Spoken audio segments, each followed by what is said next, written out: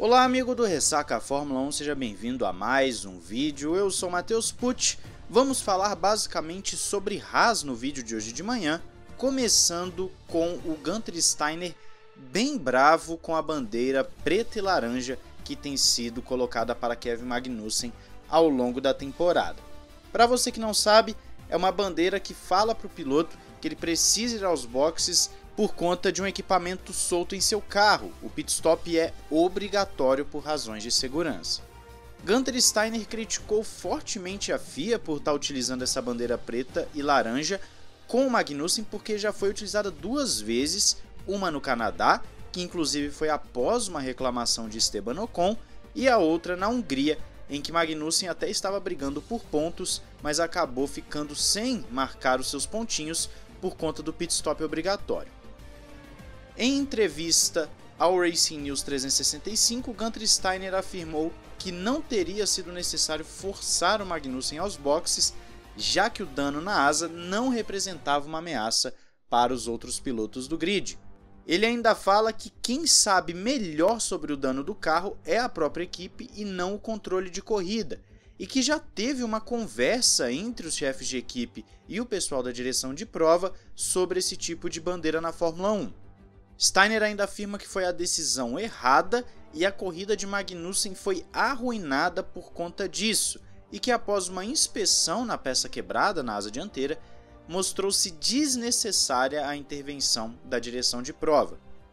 Eu concordo, porque no momento que vi o Magnussen com o dano, falei para os membros que estavam na chamada naquele instante que não era necessário parar e que a bandeira preta e laranja, ou laranja e preta, era um exagero.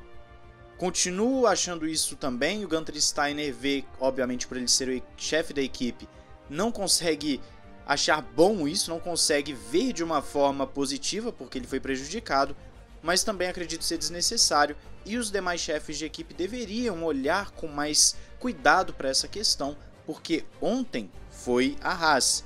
O próximo pode ser uma Mercedes, pode ser uma Red Bull, pode ser uma Ferrari, e aí vai virar aquela conversa fiada de sempre só porque foi com uma das três principais equipes. Espero que mudem isso para o segundo semestre da temporada. Citando agora as acusações de Ferrari Branca que estão sendo colocadas para a Haas, Steiner não poupou críticas aos seus críticos, citando: "Por que temos que copiar a Williams?" Pois é, as atualizações realmente lembram a Ferrari, vamos falar sobre elas já já, mas quando você bate o olho e fala que é uma Ferrari branca, isso coloca um descrédito muito grande à equipe da Haas, que sempre que consegue marcar um ponto é acusada de estar sendo beneficiada pela equipe de Maranello. Steiner fala em uma entrevista que sempre que alguém os acusa de copiar algo, ele responde: "Por que temos que copiar a Williams?" Não quero ofender a Williams, mas esse carro tem um conceito completamente diferente e estão atrás de nós no campeonato. Pois é, a Williams está atrás da Haas e ele está certo, você tem que copiar os que estão à frente, não os que estão atrás. Você tem que olhar para os carros que estão tendo bons desempenhos. Foi o que a Aston Martin fez, por exemplo. Na verdade, a Aston Martin já tinha o seu conceito desde o ano passado, mas a própria Williams está buscando uma outra coisa da Red Bull. Então você olha para os carros que estão andando bem e não para aqueles que estão para trás.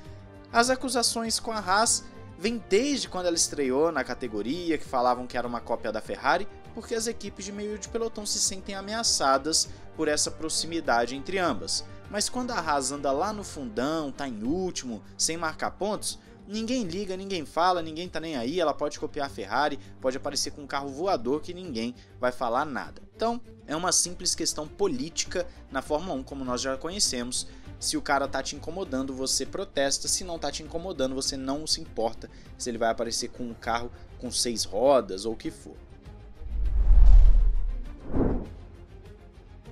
Agora vamos falar sobre as atualizações da Haas. Vamos passar pelos principais pontos, pegando como base uma matéria que justamente cita essas atualizações, e vou colocar algumas imagens para facilitar o seu entendimento. Então vamos lá.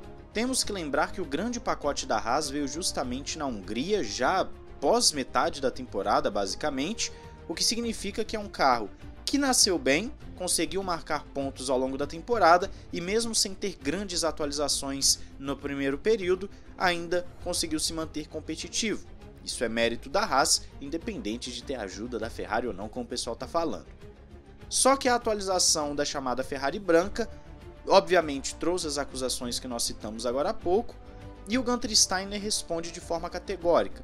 Temos o mesmo motor da Ferrari, a mesma caixa de câmbio, a mesma suspensão, por que copiaríamos alguém? E eles estão ganhando corridas, então 1 e 1 são 2, não somos estúpidos. É basicamente o que estávamos falando agora. Só que a Haas tem uma peculiaridade quando comparada com outras equipes do pelotão. Eles não simplesmente copiaram a Ferrari, mas aprimoraram conceitos do seu próprio carro que já estavam ali. Eles não simplesmente mudaram tudo como a Aston Martin fez ou como a Williams também tem feito, que nem eu citei no que diz respeito às suas atualizações parecidas com a Red Bull. Nós estamos falando de aprimoramento de conceito. Por exemplo, na imagem que você está vendo aí, dá para ver claramente que a lateral, o side pod do carro da Haas, está sim bem parecido com o da Ferrari. A imagem da esquerda é o side pod antes da atualização, a do centro depois e obviamente a da direita, a da Ferrari. Mas ainda assim, a Haas mantém um conceito, se você olhar bem, ela mantém um conceito do que ela já tinha. E as mudanças feitas no sidepod também interferiram, obviamente, na carroceria, também aprimorando como pode extrair mais desempenho. Anteriormente, poderia ser utilizada uma bargeboard, defletores do sidepod para ajudar a recalibrar a trajetória do fluxo de ar. Só que não tem mais essas ferramentas aerodinâmicas à sua disposição. Isso significa que quando consideramos um fluxo de ar que vem dos pneus, pois as asas dianteiras também foram simplificadas, fazendo com que esse fluxo de ar venha de uma forma mais uniforme, basicamente reduz a forma com que pode perturbar esse fluxo de ar que sai da asa dianteira e passa por todo o carro, chegando até a traseira de uma forma mais uniforme. A Haas tem sim uma asa dianteira mais simplificada após as atualizações, como você pode ver pela setinha azul, essa parte lateral da asa. E também o sidepod mudou, justamente parecendo o da Ferrari, ficando um pouquinho mais alto, com uma mudança na geometria geral da carroceria. A mudança da carroceria está nessa linha verde, passando pelo sidepod e indo até lá atrás, como você pode ver na imagem. A carroceria está meio que sendo forçada a ser utilizada como meio de ajustar e recalibrar a trajetória desse fluxo de ar que sai do pneu, para não prejudicar o desempenho. E tudo isso, obviamente, já avisado nessas alterações. O assoalho da Haas também foi modificado, pois a equipe está procurando obter mais desempenho numa área onde há uma certa liberdade.